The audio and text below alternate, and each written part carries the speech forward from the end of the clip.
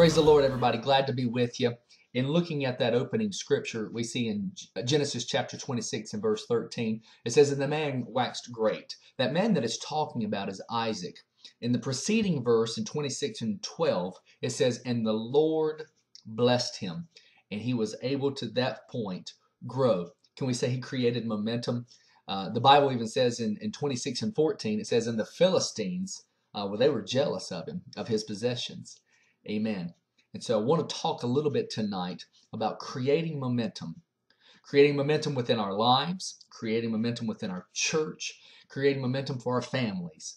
We have to constantly be moving forward. If we're ever stagnant, if we're ever digressing backwards, then that's where the devil seems to have his best foothold. That's where our flesh seems to work against us the most, when we stop or when we digress. And so we always have to constantly be moving forward as much as possible. The Lord beckons us to constantly be growing spiritually. He constantly is pulling us and trying to work with us enough that we can grow in our relationship with Him. If not, we're digressing.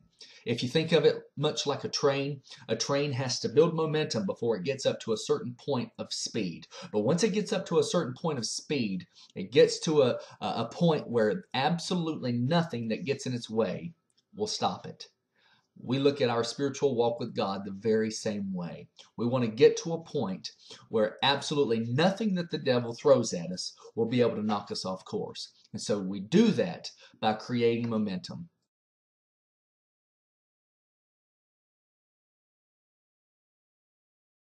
The first thing is we've got to believe. We've got to believe like we never have before. And if you really have faith in God, then have faith in God enough to trust in Him to move on your situation. If you really believe, you're going to be receiving. Amen. And so I want to lay everything in the hands of God. I want to lay everything. Hey, listen to me. If you're worrying about something, that is holding you down and that is holding you back. That worry is robbing you of a blessing that you could be having.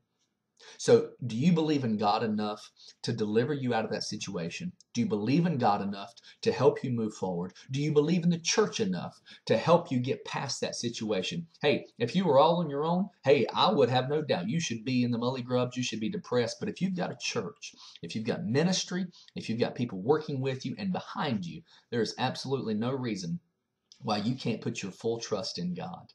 Amen. The next thing I wanted to speak to you about is boldness. We've got to be bold in the eyes of God. Think of it this way.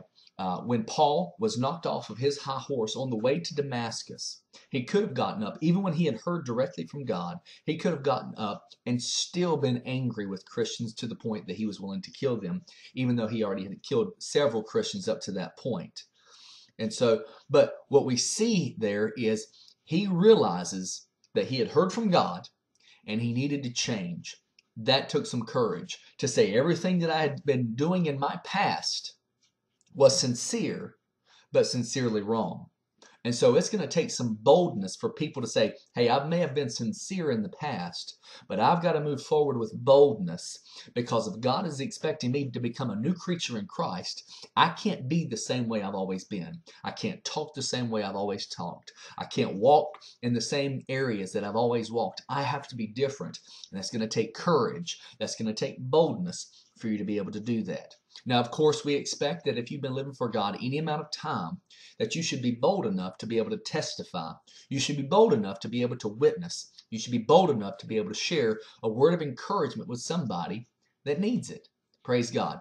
And so when you're looking at building momentum, we're talking about boldness. The last thing I want to speak to you about is building. Now, I'm not talking about buildings. I'm not talking about a structure per se, but I am talking about the act of building. And what that is building my walk with God. How do I do that? I've got to dive into the Word of God. I've got to dive into church attendance on a regular, consistent basis as much as I can get there. Think of it this way.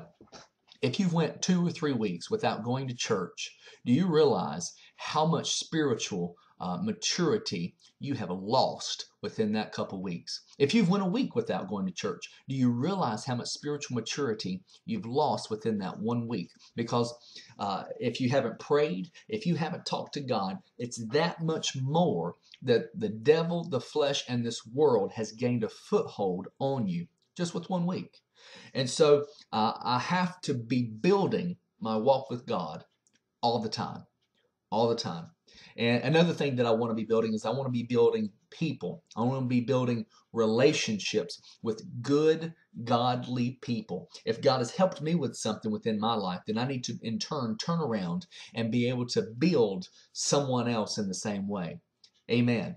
And when we do those three things, when we believe in God like we've never believed, when we have a boldness from God and for God like we've never had before, and when we constantly look towards building like we've never built before, our walk with God, pouring ourselves into somebody else, we have no choice but to continually move forward. We have no choice but to continually create momentum within our lives. Amen.